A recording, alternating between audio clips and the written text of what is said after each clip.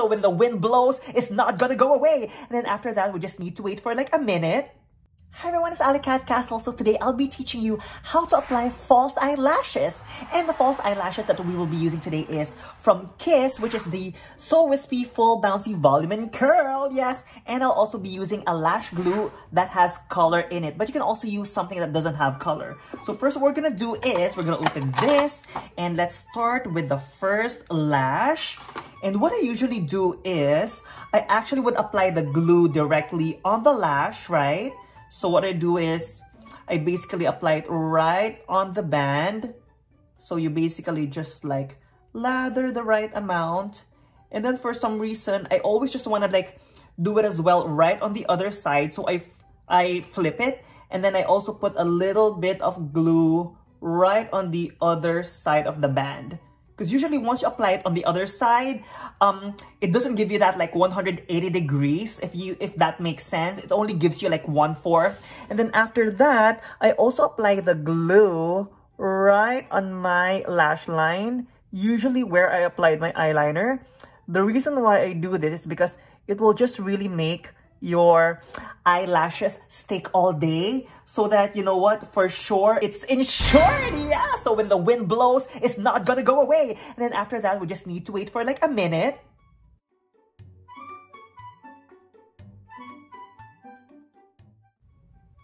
And after waiting for a minute, by the way, the reason why I wait for a minute is because you want it to be tacky.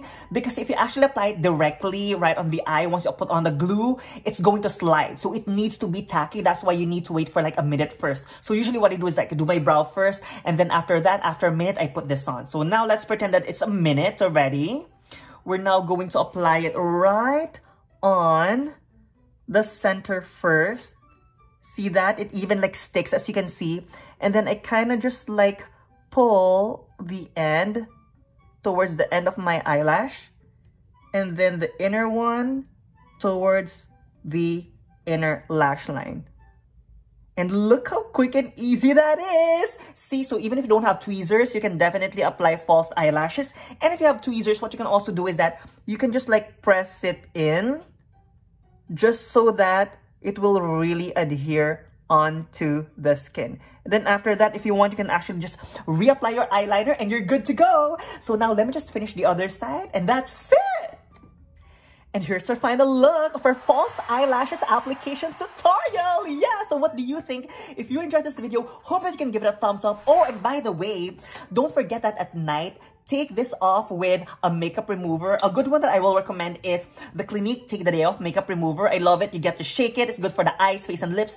Just saturate the eye makeup remover on a flat cotton pad and then just put it on right on the eyelids and then let it stay for like a few seconds and then it will just like glide off your false eyelashes. Yes! So there you go. Again, my name is Alicat Castle. If you are into product reviews as well as makeup tutorials, hope that you can consider subscribing as well. Yes! And I'll see you again soon, and you are beautiful with or without makeup. Mabuhay!